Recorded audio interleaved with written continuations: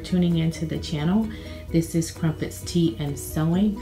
I am T, and in today's video I want to share with you two projects that I am working on. The first pattern that I am working on this week is Simplicity 1278, and the second pattern that I will be working on this week is Simplicity 8242. Both of these patterns are reproduction patterns by Simplicity.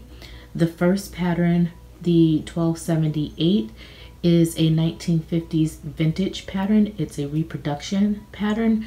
And then the second pattern is a 1940s vintage reproduction pattern as well. So for Simplicity 1278, this pattern has 3 variations. So view A has 3/4 length sleeves, and views B and C has short sleeves, but all views have like this really cute pleated detail around the neck of the garment, and that's what really attracted me to this pattern. I like the scallop detail that's at the base of the garment as well, and that's why I want to do view C. I really didn't see any differences between views B and C. As far as I can tell, they're pretty much the same. If you look at the back of the envelope at the line drawing, you'll see that this pattern calls for 2 1/2-inch buttons, and those buttons go up at the top at the neck. And it also calls for a 14-inch invisible zipper, and that zipper is supposed to go on the side of the garment. I am not a fan of side zippers, so I am going to slightly alter this pattern so that the invisible zipper will go down the back of the garment instead of going on the side of the garment. So I think that's the only alteration that I am going to be doing to this particular piece. For this pattern, I chose this really pretty floral printed fabric that I purchased from Vogue Fabrics at the beginning of the year. I purchased this when I was still in Wisconsin. It's a blue, pink, and teal floral printed pattern on a brown fabric, and so it's just really cute, and I think that this really complements the season. We're in late July entering into August, and August is like that transitional month where you're going from summer and you're about to enter into fall, and I felt like this fabric complements the season really well, and so that's why I chose this fabric from my stash to do this project. The second fabric that I chose for this project is this blue crepe back satin fabric. It is just a gorgeous fabric. I love crepe back satin. As you can see on this side of the fabric, it has a lot of sheen. That's the satin portion of the fabric, and this side of the fabric is more of a matte finish, and this is the crepe side of the fabric. I am going to be using the crepe side of the fabric for the outer portion of the garment, and for the inner part of the garment, the part that's going to be facing my body, I am going to be doing this satin on that side. I really love these two fabrics together. I feel like they complement one another just beautifully. So that is my plan for this week. It is Monday morning. It's 8 o'clock in the morning. I'm hoping to have this project done by Friday. I just want to let you know that this video is not a sew along. It's more of a vlog in my progress of the project. If you have made these patterns before, please comment below and let me know what your experience was like with the project. Things that you liked, things you didn't like. If you have not made these patterns before, but you are interested in knowing more about it, maybe things that I did not address in this video, please put all those comments and and concerns down below, and I will try to get to your comments as soon as possible. I hope that you all have a wonderful experience watching the progress of this video. For this project, I did do a mock-up. As you can see, I put in all my necessary adjustments here, indicating here what I did. So I cut a size 14. I cut to my bust measurements, and but my size going down my waistline, I needed 1 inch on all sides to be able to fit this shirt. The bust measurements are perfect. I cut to my bust measurements, and thankfully the bust measurements with ease in this pattern is just perfect for me. For my arm, because I have really large biceps, it's almost impossible for me to use a sleeve pattern right out of the envelope. I always have to do some kind of adjustment. As you can see here, I kept the size 14 for the actual arm, but by the armhole I had to increase the size to a size 24 because my arms are very big. And this particular pattern does not have a size 24. I just had to increase the size based on the measurements that were already there from the pattern. So this particular pattern goes up to a size 22. I just increased on each side, I believe it was a 1/2 inch. So each size up was a 1/2 inch, and so I just increased it 1/2 inch on both sides, giving me the size 24. I wanted to show you the cool detail in the neckline of this particular pattern. It is so beautiful. I cut out the pieces so that I can do a mock-up with my muslin, and so that's what you're seeing right now. And I just wanted to make sure that I can fit this particular shirt with all of the adjustments that I have made. And I just wanted to go ahead and show you the detail in the neckline of this shirt. So this is the top of the neckline of this shirt. This is the front. It has 2 fronts. So the front piece is cut into 2 pieces. So instead of cutting your pattern on a fold, you're going to cut 2 pieces, and it's going to be the left front and the right front. So this is the left front, I believe. Yes, so this is the left front, and the details here, what you do with this pattern, you would put pleats in the top of the neck. So this is the original pattern for it, and these are the pleats that go on the top of the neckline. So I transferred those markings to the muslin, and I want to see if this muslin is going to fit me before I go ahead and cut it out on my more expensive fabric. I'm going to take a pen out here so you can see. There is a dotted line and there is a solid line on the pattern. And the dotted line indicates that you're going to move the solid line over to the dotted line. And it has arrows to indicate which way you're going to be moving the pleats. So you just fold it over, and then you make your pleat. And instead of top stitching these down, you would just base this along this edge before you put your facing on. So I thought that was a really nice, cool detail that they added here.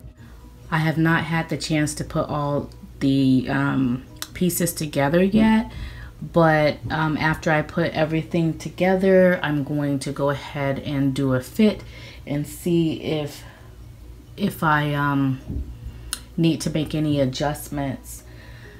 Okay, so I need to get back to work. Right now I'm just in the fitting process and everything is looking like it's going to fit. My dress form is a little bit smaller in the waist than I am by about 3.5 inches. So I do have to take that into consideration, which I did. Okay, so remember how in the beginning of the video I said that I was not going to do a mock-up for the skirt? I actually did do a mock-up for the skirt, and the reason why I chose to do a mock-up for the skirt is because when I tested out the waistband, I thought that it didn't really fit me all that great, and so I wanted to be able to make another waistband, add the amount of inches and also seam allowance to the waistband that I redrafted so that I can attach it to the skirt. Well, during that whole process of figuring things out, I came to the conclusion that I was going to have to redraft the top of the skirt as well. I don't fit into the category of simplicities, the way in which they design their patterns. So like for a 38-inch bust, it would be a 30-inch waist and a 41-inch hips. Now, while the bust and the hips are fine, I would need to add a couple more inches to the waist. And so hence that's why I needed to adjust the waistband a couple inches. But instead of redrafting the whole skirt, what I decided to do is take it out of the seam allowance. Instead of doing 5/8 of an inch seam allowance, I did a 1/2 inch seam allowance. I have 4 different seam lines. So you have the front seam, and then you have the side seams, and then you have the back seam as well. Now this doesn't fit my dress form perfectly because again I needed to add a couple more inches, not just to the pattern but also the dress form is a size 30-inch waist as well, and I'm a 32, 33. So I needed to add a couple more inches to the waistline, and it fits perfectly. All I needed to do was take it out of the seam allowance. So I did not have to redraft the skirt. All 4 sections of the skirt are still in perfect symmetry. I didn't have to make any kind of adjustments there, and everything is coming along great. So far, I'm really happy with this skirt. I can't wait to do the jacket. I am going to do this whole outfit for my anniversary collection. I'm going to be doing an anniversary collection towards the end of the year, preparing for my actual anniversary, my 13-year anniversary with my husband. I'm going to do an anniversary collection, and I'm excited to have this be part of that collection.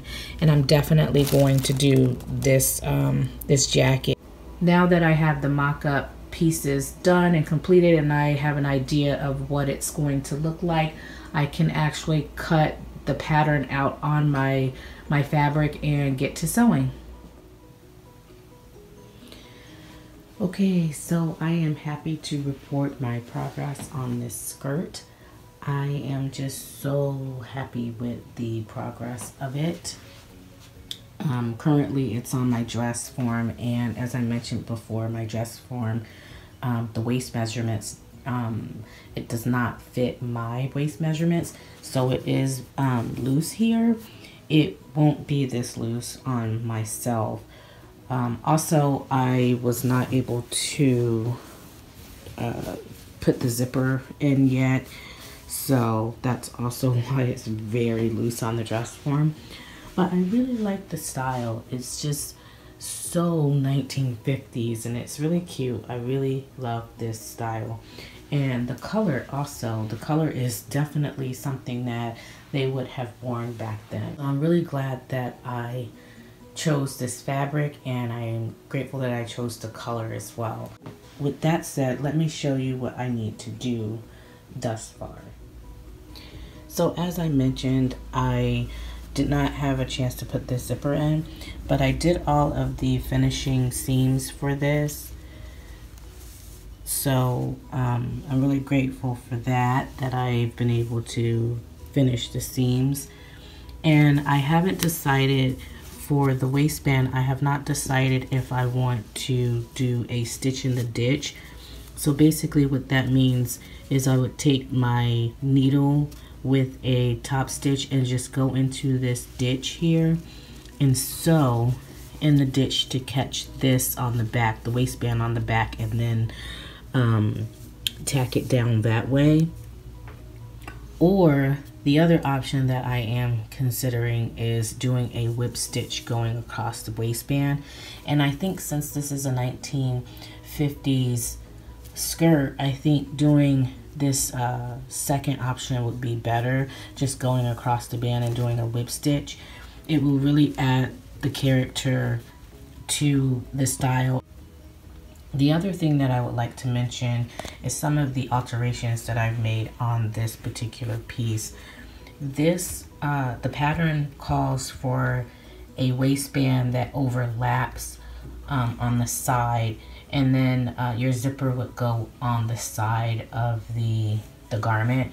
Well, I did not do it that way, primarily because the size that I chose for the pattern did not meet my size, so I had to make slight alterations to the waistband in order for it to fit my my measurements.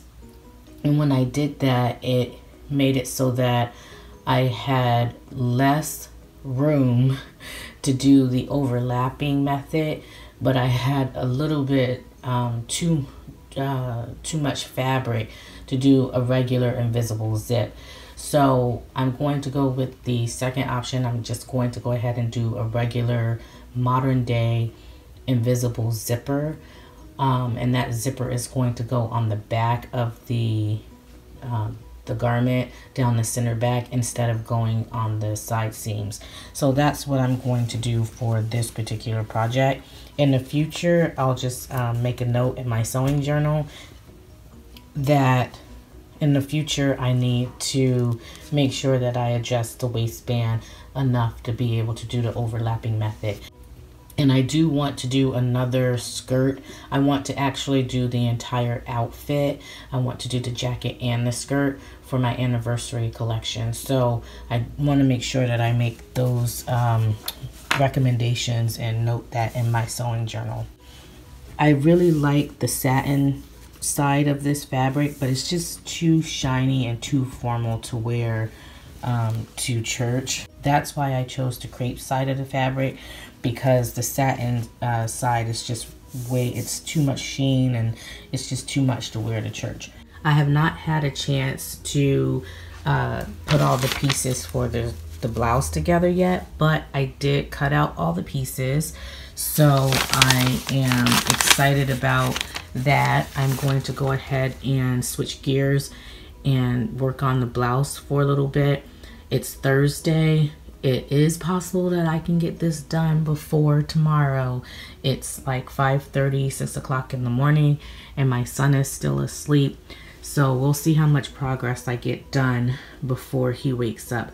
But but my goal is to have all of this finished by tomorrow afternoon. So hopefully all my goals will be met, and I will have something to report on Saturday. Okay, so here is my progress on the Simplicity 1278 1950s shirt. It's very beautiful, guys. I really love it because I am doing something different to the back. I definitely have even more fabric than what I originally had anticipated. So the original pattern, instead of putting a zipper going down the back of the garment, you would actually have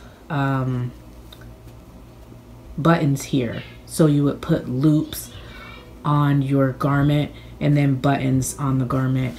And I think it opens in the back a little bit down the neck to about right here and to the back. And so you don't have a whole lot of skin showing in the back. It's just a little bit of of an opening in the back. It's more for style than it is to get in and out of the garment. This pattern does call for a zipper, and as I indicated before, the zipper goes on the side underneath the arm, and that's where I'm getting a lot of that extra fabric from, and I did not account for a lot of that. The other problem that I had was with this neckband here. It was somewhat confusing. I would definitely say that this pattern is for an advanced sewer. I had some troubles with the neckband. The instructions were not as clear as I had hoped, and I definitely believe that the instructions could have been a little bit more clear. There were points in the process where I was just so confused that I had to just sit the instructions to the side and walk away from the project because it was just so frustrating and confusing. And after giving it some time and some thought and going back to it later on, I was able to decipher what the instructions were saying and what to do with the pattern. I think overall it's really a nice pattern. Like I said, the neckband definitely can use some more clarification in that area, mostly because the instructions don't tell you to cut out 2 neckbands for the front and then 2 back neckbands. So you have this neckband here that goes all the way around the front of the garment, and then you have a piece back here which is the back neckband. Now these are not facings for the garment, and so I was under the impression that you were going to use this neckband as part of the facing, and the instructions don't tell you that, but you're supposed to cut out 2 neckbands instead of 1, and then 4 back neckbands instead of cutting out 2, because you're going to be using the other set for your facing. And like I said, the instructions did not clarify that. Here are the instructions. Before you attach the neckband, you put in your pleats on the top of the shirt on the left and the right of the garment. And then here's step 6. It's just re-indicating what you need to do. Step 7, do your stay stitching around the neck of the back. Now here we move from step 11, which was securing and closing up that front, that center front, and then it just jumps to number 12. Apply interfacing to wrong sides of front neckband and back neckband sections following manufacturer's instructions. Machine base 3/8 of an inch from lower edge of the front neckband between large and small dots with right sides together. Stitch front neckband to back neckband at the shoulder seams. So all of this is just very straightforward, but where I got confused at with the neckband is that like I indicated before, on the pattern pieces for the front front neckband and for the back neckband, it did not indicate how many cuts you were supposed to make.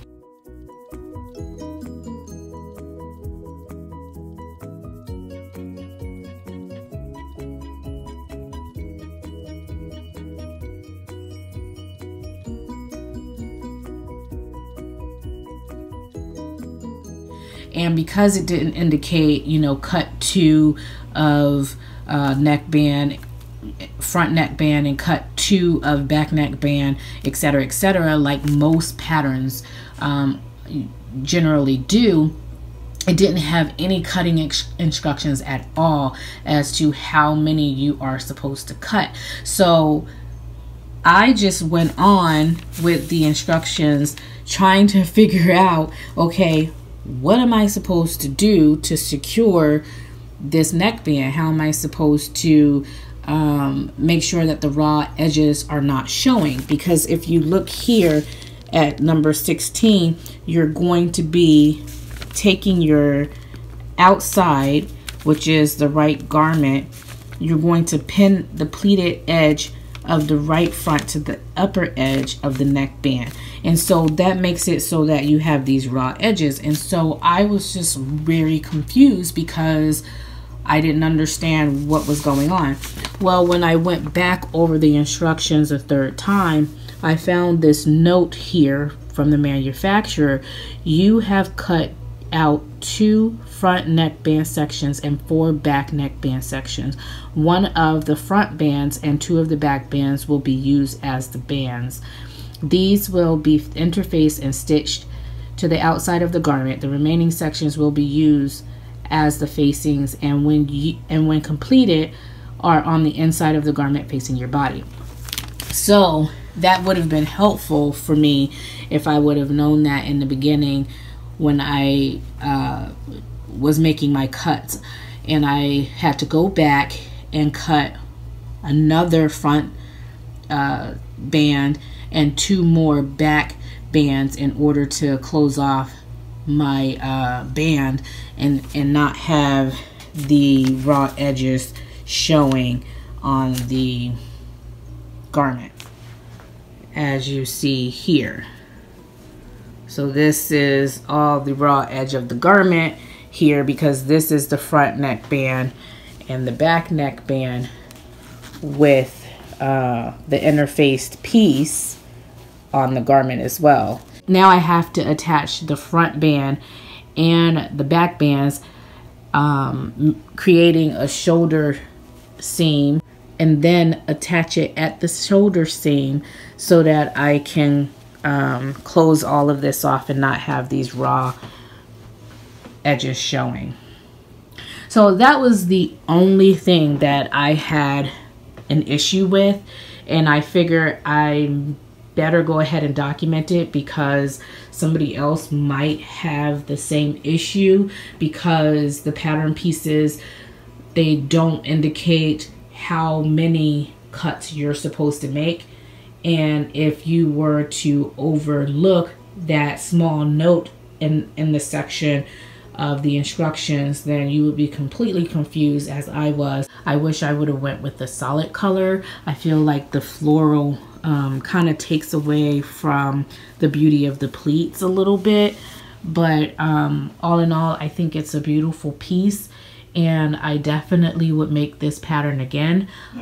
Please stay tuned to learn more about the rest of the process and my final thoughts and review of the pattern. So I created this tie out of the same fabric. I'm not really for certain on how I am going to tie it. Originally I wanted like a pussy bow tie, but I'm just gonna go with this tie here. I didn't make it long enough for it to be like a pussy bow tie. I just wanted something that would cover up that gap that's between the 2 points where the first pleat starts and where the second pleat starts on the left and the right sides. So I just wanted something that would detract attention from that, and I thought that this cute little tie would work. So here is the final finished garment and my pattern review of both Simplicity 1278 and Simplicity 8242. So the shirt, I really love this shirt.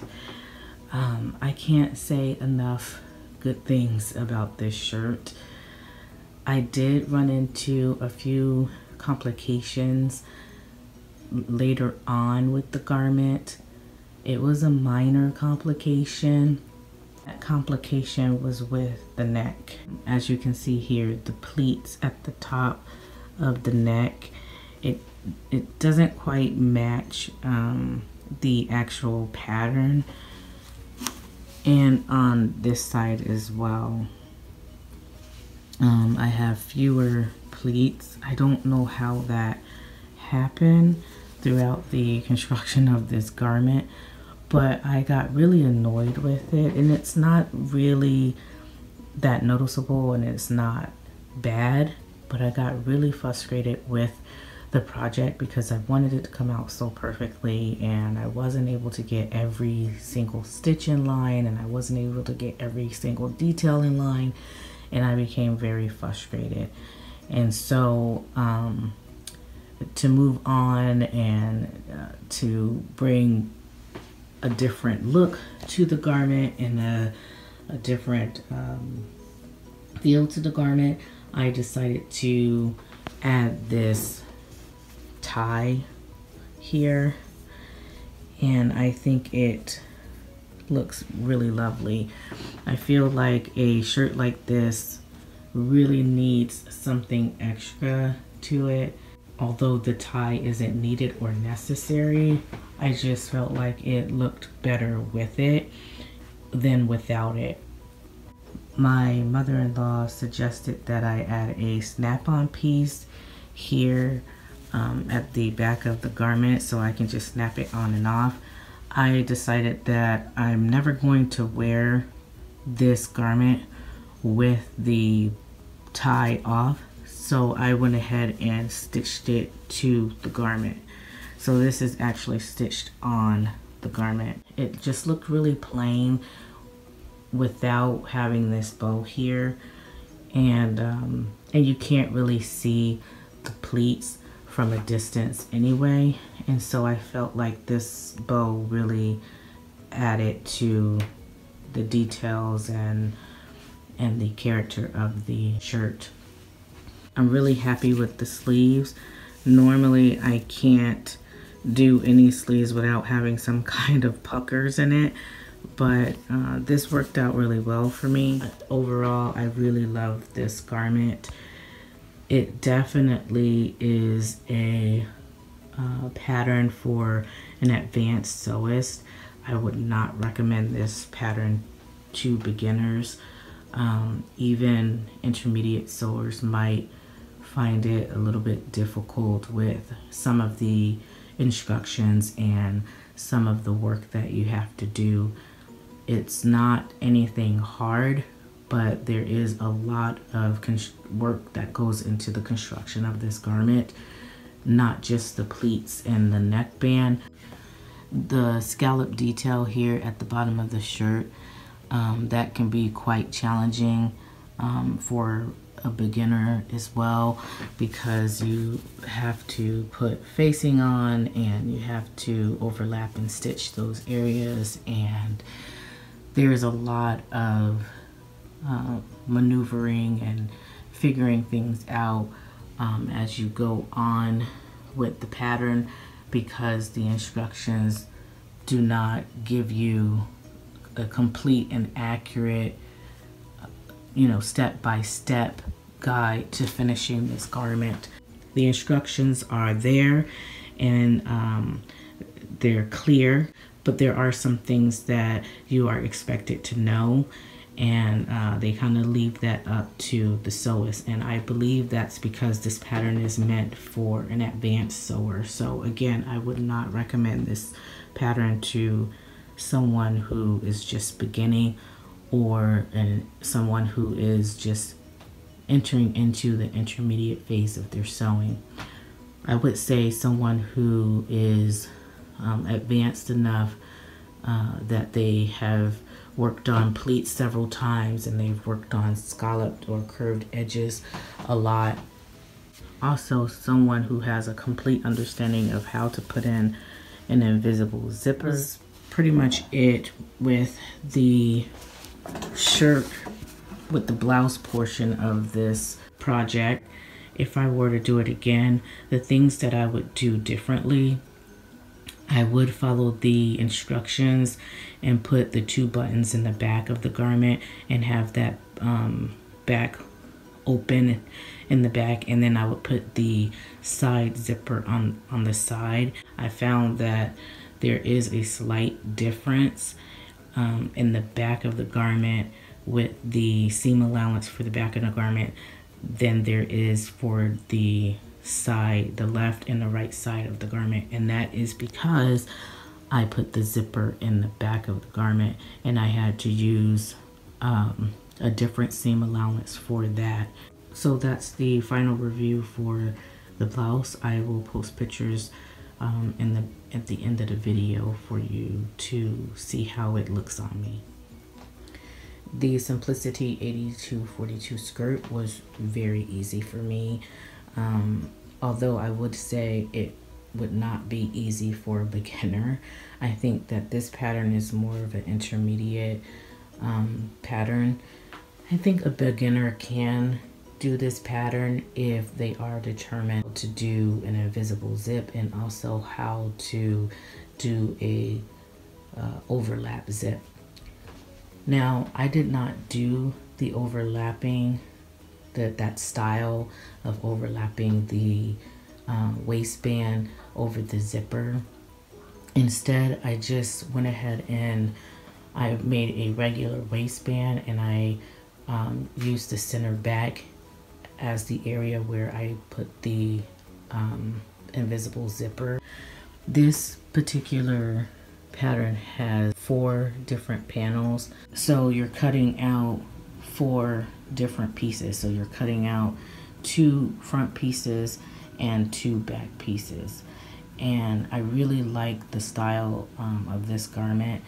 This is definitely a 1950s or 1940s vintage style, having this center front.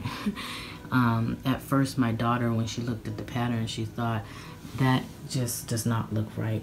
But then after looking at the skirt, especially having a look at the skirt with the blouse, she fell in love with the entire outfit and the skirt, and she begged me to go to Joann's to find this same fabric so that I can make her a skirt as well. What else can I say about this pattern? This pattern is just, it's very simple, very easy. Basically, you take the 2 front pieces and you sew them, and you create a seam in the down the middle, and then you sew the left side front and then the right side front to the 2 back pieces, and then you get your seams on the side.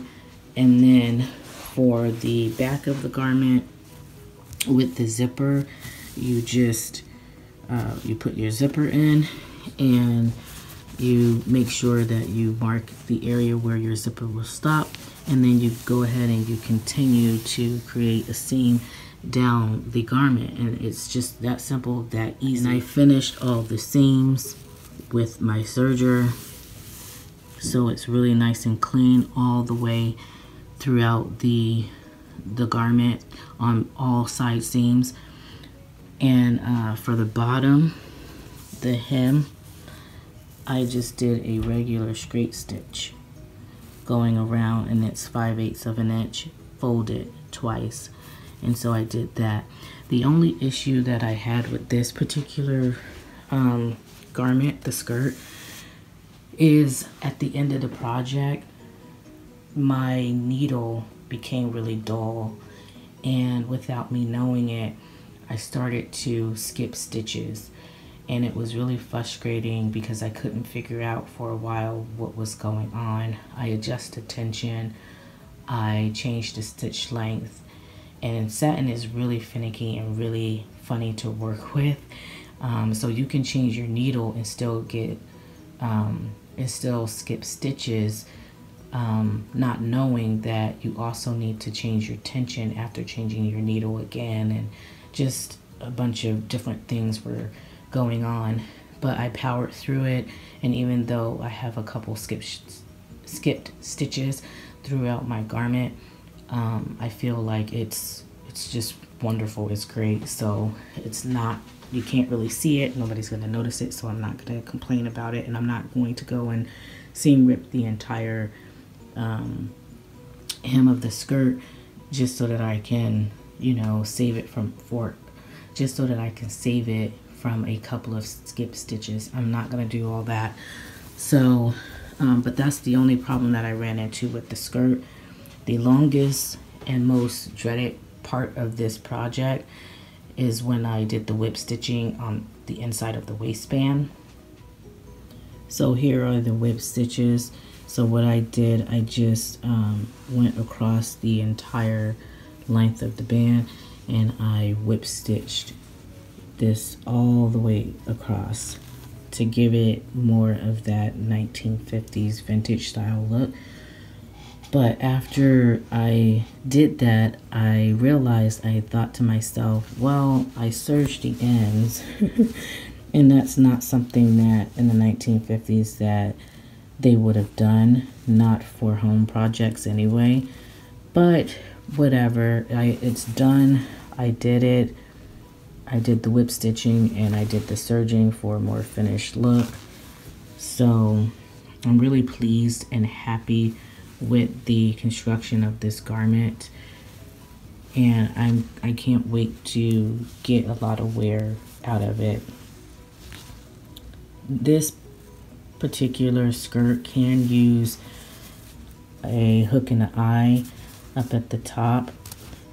It's not necessary, but I could put one there, and I think I'm going to do that later on. But for the rest of the construction of this garment, I think it just came out wonderfully, and I'm so happy that I made this, and it's just a beautiful garment. So that's my final review. I hope that you had a fun time watching the process of me making these two patterns.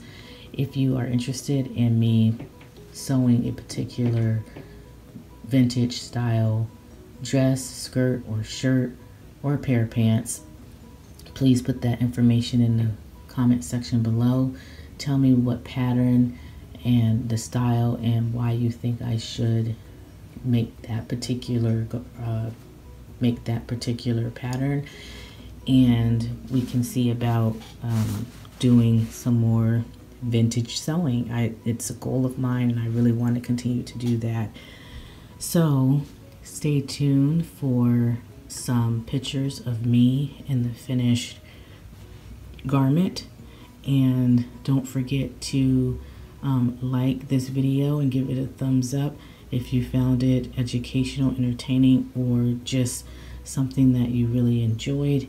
And if you have not subscribed already, please subscribe to my channel for future notifications and updates on more sewing projects like these. Okay, thank you for watching. Bye.